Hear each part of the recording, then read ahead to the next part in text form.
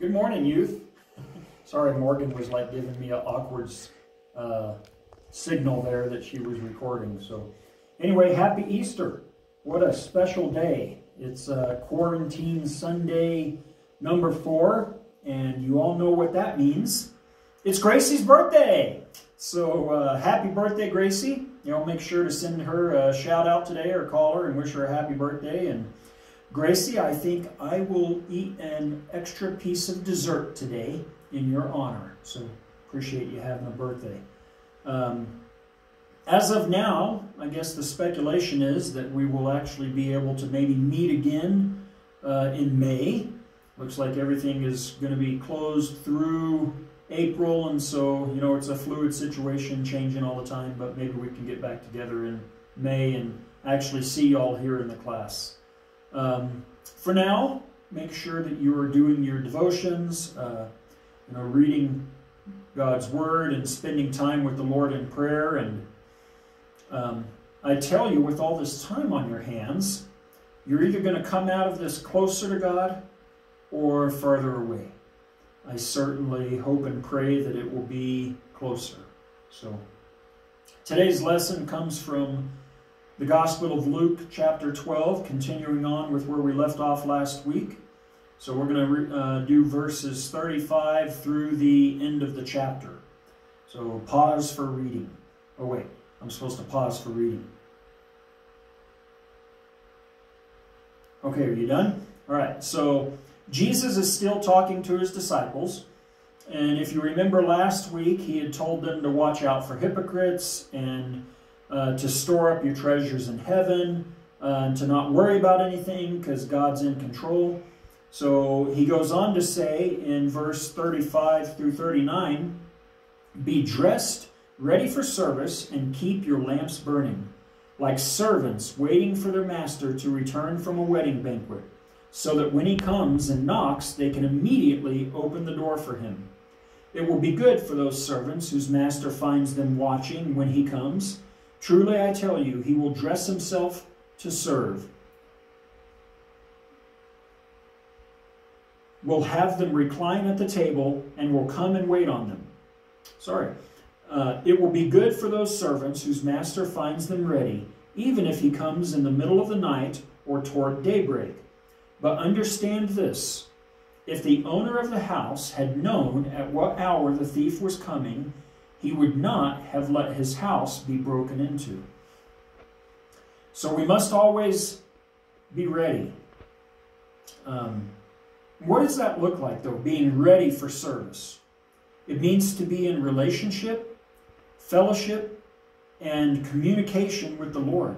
It means to be repentant of sin, following Christ's footsteps as in your everyday walk. So, and then Jesus says in verse 40, he says, "You also must be ready, because the Son of Man will come at an hour when you do not expect him." We must always be ready, because we don't know. We don't know when the end is. We don't know when that final day is, when that trumpet call will sound and the rapture is going to happen and we're going to be taken home with him. And so at this point in the passage, Peter asks, "Lord, are you telling this parable to us or to everyone?" Listen to Jesus' answer.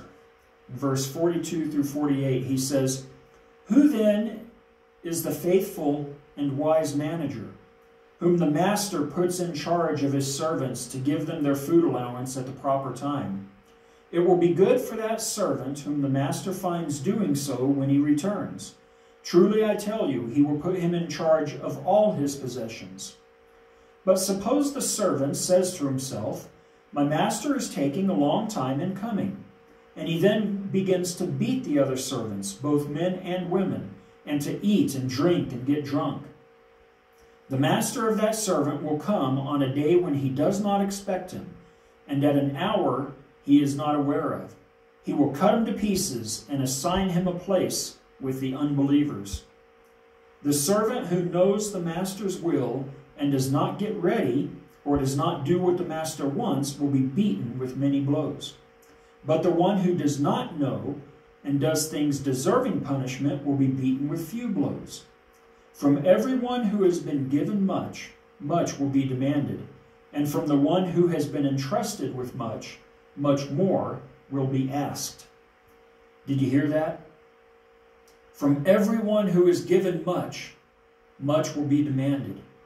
And from everyone who has been entrusted with much, much more will be asked. We have been given much. We have been entrusted with much.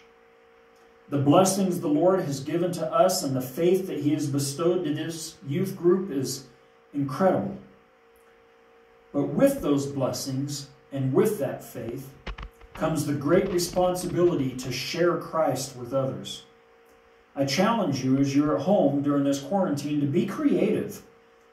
Find ways to share what Christ has done for you, whether it's, putting stuff on your windows for people to see as they walk by, around, as they're on walks on the neighborhood, or chalk that you're putting on the sidewalks for people walking by, or videos that you make, or anything that you can do to share what Christ has done in your life and to give people that blessing, that God bless you as a way in, to just let them know that He does care. God does care for them. He cares for us. He cares for all of us, and He wants to know us intimately. Jesus never said it was going to be easy. In fact, it's just the opposite. Reading in verses 49 through 53, Jesus says, I have come to bring fire on the earth, and how I wish it were already kindled. But I have a baptism to undergo, and what constraint I am under until it is completed. Do you think I came to bring peace on earth? No, I tell you, but division. From now on, there will be 5 in one family divided against each other, 3 against 2, and 2 against 3. They will be divided father against son, and son against father, mother against daughter, and daughter against mother, mother-in-law against daughter-in-law, and daughter-in-law against mother-in-law. Being a follower of Christ might mean that some people won't want to be friends with you. It might mean that they're going to be just downright hateful and mean to you. As God's creation, He's given us hearts of compassion, and so with that comes a desire to accept others and to be accepted by others. So when we're rejected, it hurts. It does. But to be rejected because of Christ means that you're actually living for Him, and that glorifies Him. Jesus continues on in verses 54 through 59. He says, when you see a cloud rising in the west, immediately you say, it's going to rain, and it does. And when the south wind blows, you say, it's going to be hot, and it is. Hypocrites, you know how to interpret the appearance of the earth and the sky. How is it that you don't know how to interpret this present time? Why don't you judge for yourselves what is right? Are you going with your adversary as you're going with your adversary to the magistrate?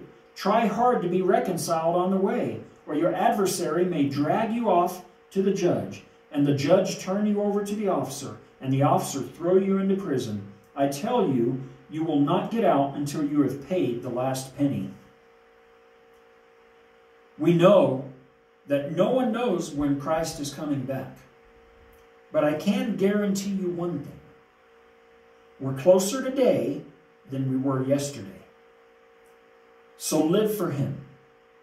Be ready for His return. Get your heart right. See the light. Be the light.